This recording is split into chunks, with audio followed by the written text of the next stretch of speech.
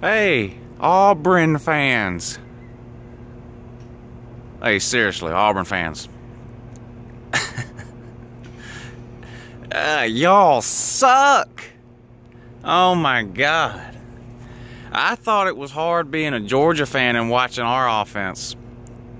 Y'all are terrible. Oh my God. How did y'all get so bad for real? Y'all have nothing to look forward to, and that's just as honest as I can be about it. You guys are absolutely terrible, man. You guys are setting football back 50 years. What are you doing? Y'all are awful. Anyway, Georgia wins 20-13. What an ugly game this was all the way around. Georgia only scored one offensive touchdown, so don't know really why.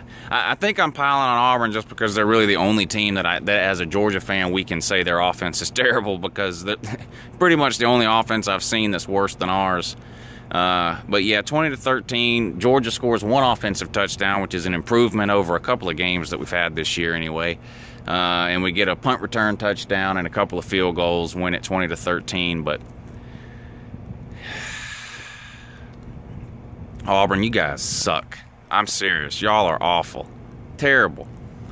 But yeah, Georgia barely beats the worst team in the SEC West 20-13. So at least as Georgia fans, we can say, well, if we were in the West, at least we wouldn't be in last. Might be next to last, though. But we wouldn't be last. But I'm out of town this weekend. I'm in Charlotte. But I did watch the game. Luann has some kind of ballet thing, dance thing she has to do up here this weekend. But anyway, yeah, Schottenheimer, he's gone at the end of the year for sure. He's terrible.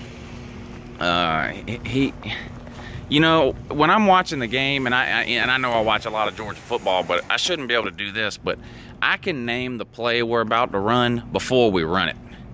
I can look at the down in the distance, the amount of time left in the game, that kind of thing, and I can call the play 9 out of 10 times. And if I can do it, then you know the defensive coordinators for the other teams can do it too. But he's terrible. He was awful. It just hasn't worked out, so he's got to go. I still think Mark Richt needs to be fired too, but let's face it, Georgia fans, we're probably going to beat Georgia Southern and Georgia Tech and finish 9-3, go to some meaningless bowl game, might even win that and finish 10-3. So the powers that be probably going to keep that bum around for at least another year. And all you Rick supporters out there who keep saying just wait till Jacob Eason gets here, look, I'm excited about Jacob Eason too, but we have a lot of problems here, and they're not all centered around the quarterback situation. That much I can tell you.